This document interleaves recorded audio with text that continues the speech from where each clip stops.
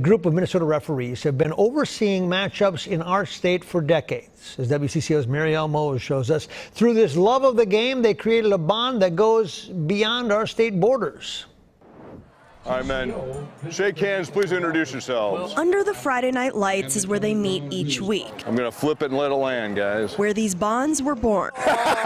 These 5 longtime friends oversaw the Wayzata vs. Eden Prairie football game last Friday night. For 16 years, Jim Schrank has roped his band of brothers to make a special trip to a suburb outside of Chicago to ref high school games there. When he first asked us if we would be willing to do that, it was an easy decision. And obviously for a very, very good cause. It touches my heart. Jim's high school friend, Tom Schlegel, died in 2006 from pancreatic cancer. The two graduated from a high school in Illinois in 1978.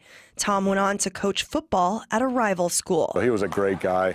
You know, he was a well-respected teacher and coach. Each year, those two schools play each other in Tom's honor. Then we donate our game checks to Tom Schlegel's Memorial Scholarship Fund, which benefits Neuqua seniors going into exercise science, which is what he was all about. Yep. Didn't make it to the line of scrimmage. These friends just got back from their 8th trip since 2007.